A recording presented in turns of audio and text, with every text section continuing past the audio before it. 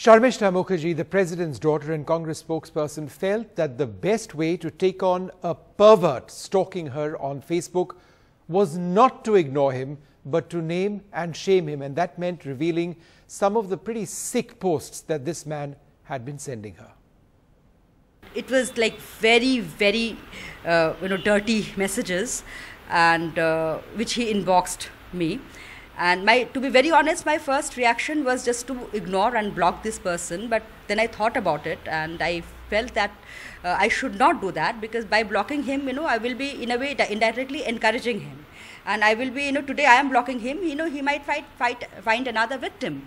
And secondly, why should I feel ashamed? The shame is not mine, the shame is his. Here I would like to say one thing, that, I am not the only woman who has faced this. Thousands of women face it every day. And I'm sure that, Cyber Cell must be having thousands of complaints. And here I do not want any kind of preferential treatment in a way because of my position. If police takes, I definitely expect police to take action in this particular complaint, but I would also expect them equally to take action on every complaint of every woman.